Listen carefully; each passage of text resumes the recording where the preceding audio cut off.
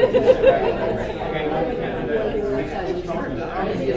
you walked further over this way, down there, I don't know if you can see it, I'm in J.C. Park. You can't see that, you have to go way up the other end, and there's a whole complex there.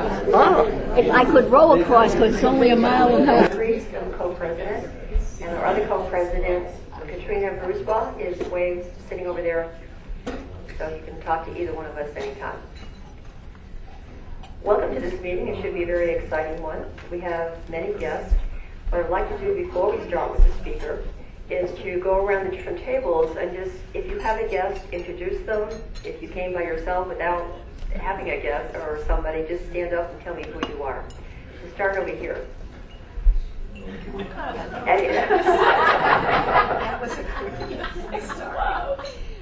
I'm a guest, actually, Nora Donato Hitchcock, and I'm with the Department of Human Services, the Neighborhood Accountability Board, and the Restitution Accountability Board. I'm Tom Clark. I'm also on the Neighborhood Accountability Board. I'm the chairman of the Libertarian Party here in Lee County, on the board of the ACLU, and a few more hats also. Okay, way in the back.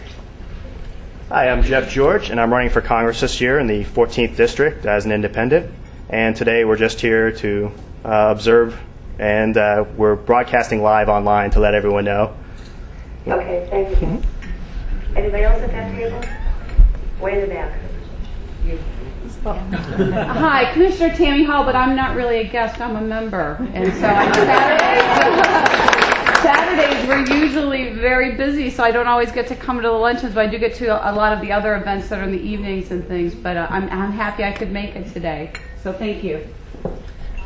Good morning, everyone. What a beautiful view. Bob Shermani, Lee County School Board. I'm just very pleased to be here, and this is a fine group, and I'm looking forward to the activities. Thank you. You got to join us. Yes, I got the application. I do have it. Thank you. Okay, this table right over here. This is. Thank you. Good afternoon, Miguel Fernandez. I'm a local attorney in private practice here in downtown Fort Myers. I've previously run for judicial office, but I'm pleased to be here and can't wait to hear the session. He's going to sign up too. Okay, way in the back in the corner. I know that. I'm Chris Nesham. I'm System Director for Case Management at Lee Memorial Health System. I'm kind of the case managers, social workers at all five hospitals. I'm Lieutenant Layton. I'm with the Lee County Sheriff's Department, representing the Sheriff Mike Scott. Here to listen to all your great views. Ray Judah, just a local public servant.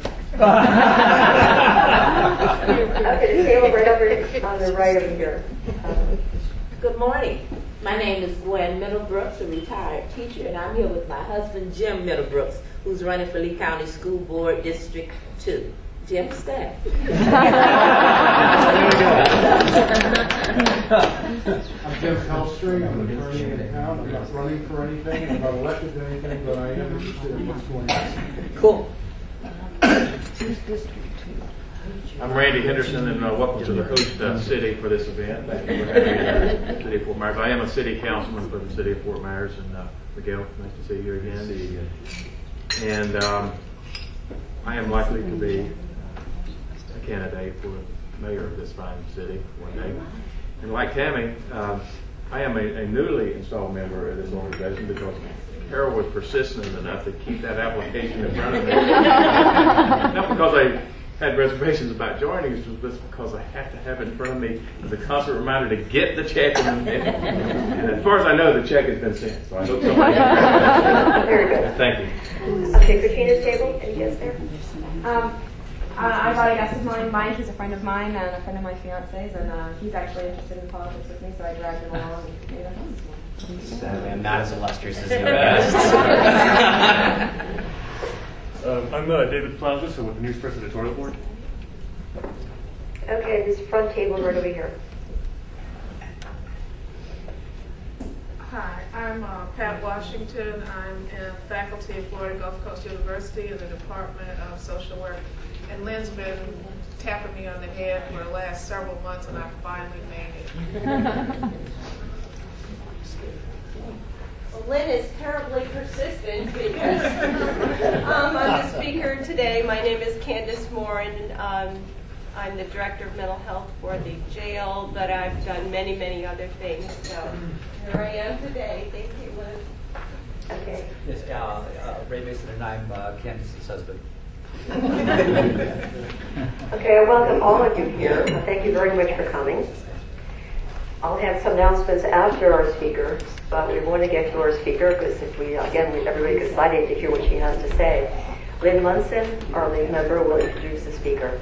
Lynn?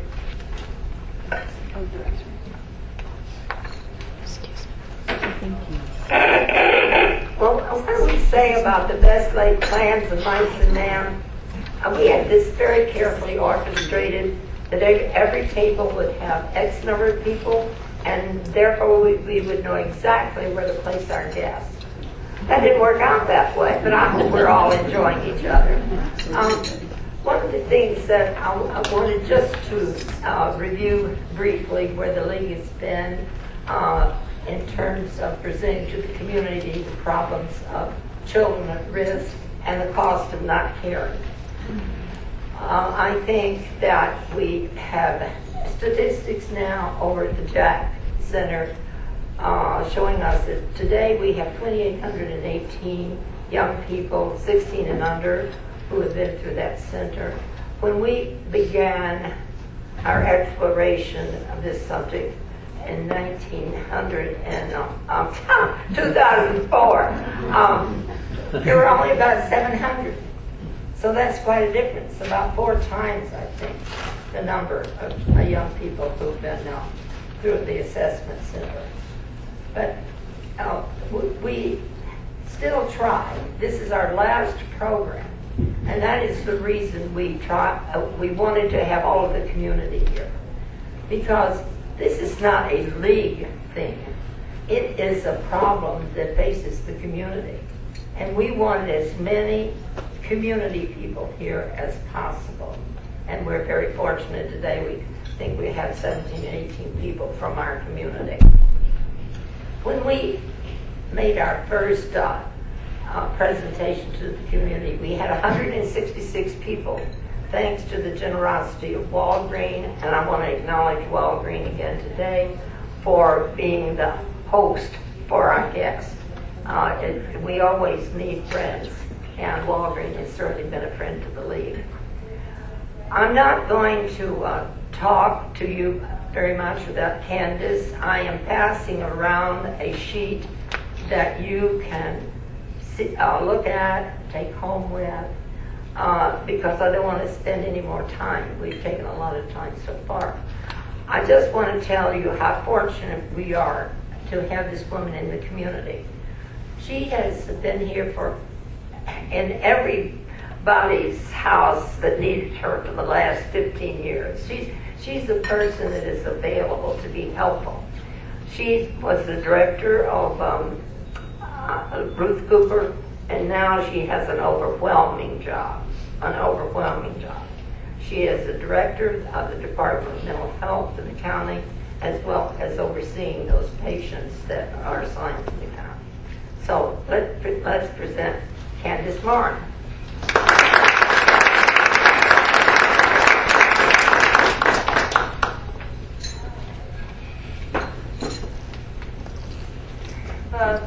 Thank you, Lynn. Good morning. The subject we're dealing with today, it's a serious one. And I know that Lynn threw out some numbers that are kind of alarming. But, Lynn and I are optimists. We know that these things can happen. We know the sky can open up, and, celestial voices will be singing. But as a community, we're not helpless. Our hands are not tied. There are options we have that are easy for us to do once we figure out where we're going with it. When you're trying to solve a problem, first you identify the problem. What is it? And then you start fleshing out, okay, where do we go with it? So my presentation, and I hope I can keep everybody awake here. It's going to be in 4 sections. And one is the background, how I came to realize what I realized about what a solution would be. There's a section on what we know. There are certain things that we already know, so we don't have to totally reinvent the wheel. We also know what doesn't work. Tried it, didn't work. And a proposal that Lynn and I, it's funny, for 2 women who just met each other out of just circumstance, how many things we've come to the same conclusion. It's programs that she has worked on in the past. It's, as I see it, where we need to go, where we can easily go to solve the problem of stopping the kids before they turn into criminals and bigger problems. Back around that 2003 time was when the money stopped from, they took most of it out of intervention and put it into correction, which was, it's wise to anticipate the need for growing correction. The sad thing is we needed both and. We need to catch it on one end so we can try to eliminate it on the other end. Currently, right now, I've done many, many things in the community. It's been an incredible journey for me. But one of the positions I have right now is I am the Director of Mental Health for Lee County Jail. I've been there about 3 years. I work very marginally. We have some juveniles who are being charged as adults, but most of the people I work with are the high risk, usually male offenders. And they've been a wealth of information, looking at, how did this happen? I don't know a parent yet who's given birth to a child and holds this newborn and said, God, I hope you grow up to be in prison someday. It didn't start there. The guys didn't end up where they are today.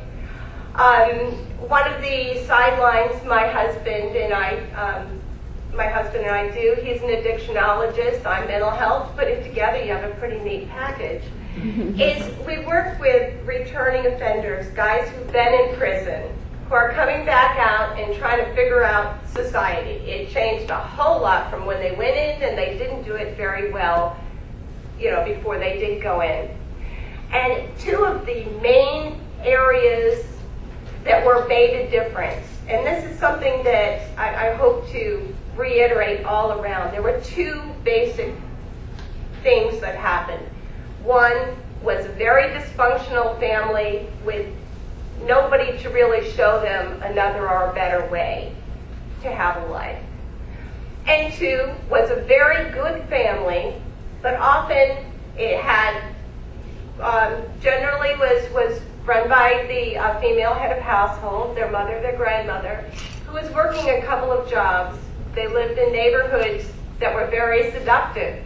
Do you want to be the kid whose mom is out there, takes you to Sunday school, works 2 jobs, you're still poor, or this other kid, and they're starving at 12, 13, 14 years old, is walking around with $1 grand in cash in his pocket because he's stealing. He's dealing drugs. It's easy. And the kids, the huge struggle of right and wrong happens very, very early. And most of the guys who eventually fell started very, very early. The way I got to the conclusion that I'd like to share with you all today is, basically it started out 27 years ago when I ran a home-based daycare. This is before I turned professional. I was just a mother. I was somebody who happened to like kids. I had 4 of my own. I don't know what I was thinking, but they are tax deductible. But at the time, it was an era. It was a blue-collar community over in North Lauderdale on the other coast. I was one of the few stay-at-home moms. And of course, everybody needs to make a living. And so I opened a daycare, a home-based daycare. And what I found coming out of the woodwork were latchkey kids. And if you kind of understand the community that we have there, people were working hard, and they didn't make a lot of money. And everybody knows your baby's got to go to daycare. But somewhere around the age of, right around 8, 9, it was like, look, the finances are tight, something's got to go. And so it's like, okay, well, just stay at home and lock the door, don't let anybody in. And the kids learned early on that they were pretty much on their own from the time school got out until their parents got home. Most of these kids started congregating at my house, and hey, as long as you did your homework, cleaned up after yourself, and learned how to take care of some of those babies I had running around. I had 8-year-olds all through the neighborhood who could change a diaper, burp a newborn, fix a bottle of formula. They had some good basic skills. But they wanted to be somewhere. 2 minutes of my time was better than no time from any grown-up at all. They were good kids. And a lot of them had, there were a lot of distractions out there. Some of the kids fell away and followed the kids who were getting in trouble because, one, in some respects it looked like they were having more fun, but two, again, when it comes to drug abuse, when it comes to drug dealing, probably the number one issue here, and even on the arrestees, I'd say close to 90% of them are either users or dealers or have something to do with drugs in their crimes. So we need to stop some of the influence, very seductive influence on our kids by giving them somewhere to go. There were many other things I've done since I've been here in Fort Myers. I worked with Ruth Cooper for a number of years. I started out doing therapeutic foster care and saw, some of the anguish the kids have. It's a hard thing being a kid. And when you go through being taken away from your families, maybe your family's not the best family, they're kind of dysfunctional, it doesn't work right, but throwing the baby out with the bathwater is sometimes got to, it's not a first line approach. It's just for the worst case scenarios. And it's a heartbreaking, difficult job for anybody who's got to try to do it, figure out which kid needs to be diverted this way. The ultimate goal is to save them all, to give them all something, a hope, something worth living for, something to grow up into. I found that to be hard. It's a real burnout kind of thing to work with kids who feel that hopeless. It's something that makes you realize that it is a time of great decisions. So I eventually ended up, there was the multi-systemic family therapy program through Ruth Cooper, and this was a DJJ-funded intervention program. It took kids from the ages of 12 to right about 15, and we'd go in, we'd work very closely with their families. It was an evidence-based practice. It was proven worldwide. We did have some moderate success with it, and we also had the only unit worldwide under one supervisor with all the clinicians actually practicing the discipline the way it was written, the way it was supposed to be. But one of the things we did have success is, I don't want to put down any kind of intervention that's being used. Everything that works a little, it matters, it counts, it's good. But to get the most bang for your buck, we really need to start looking down smaller. How can we fine-tune what we can do, what's available to us? Real early on, when we were doing this program, we realized 12 is too late. 12 is too late. 12 is when you're getting close to middle school. The family patterns have already been established. Bad habits have been established. And your window of opportunity is all but missed. We found that if, the elementary school teachers, they could tell you right away which kids were going to have a problem, which kids were having problems.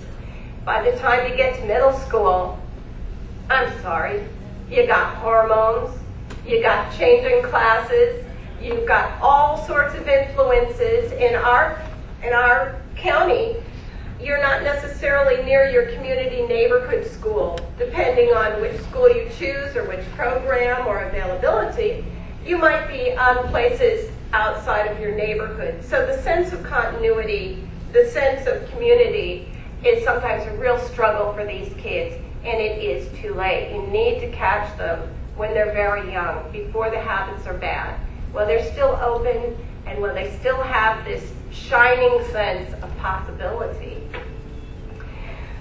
Let's see. Okay. I've worked at the jail.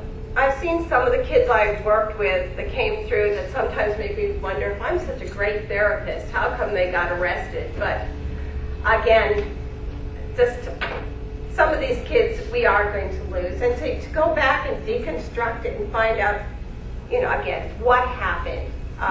When we talk to the guys, most of the kids have juvenile records. Of the juveniles who are in the jail right now, most of them have rap sheets that are ridiculously long and often started 10, 11, 12 years of age. Again, window of opportunity right there.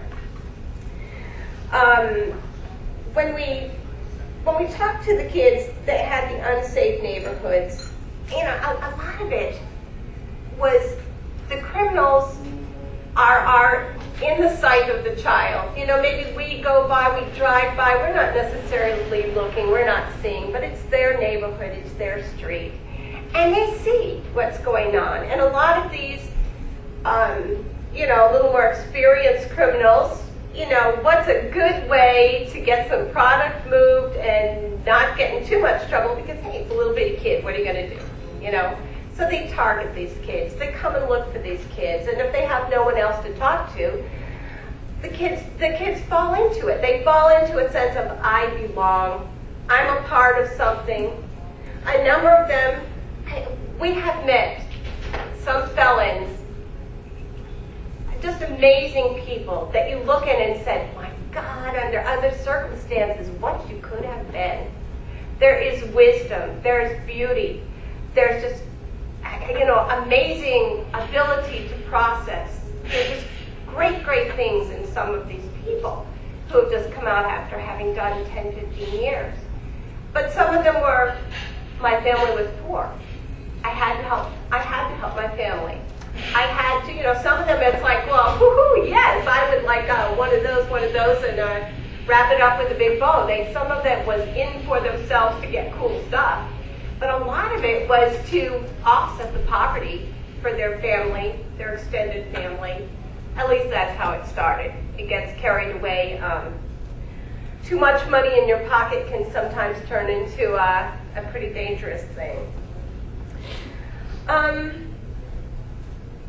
The other thing that we found was lack of role models, especially strong male role models.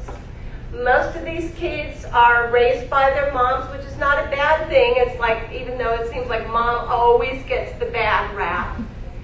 But as one of my sons told me when he was only 4, he's like, Mom, you can teach me how to be a good person, but you can't teach me how to be a good man.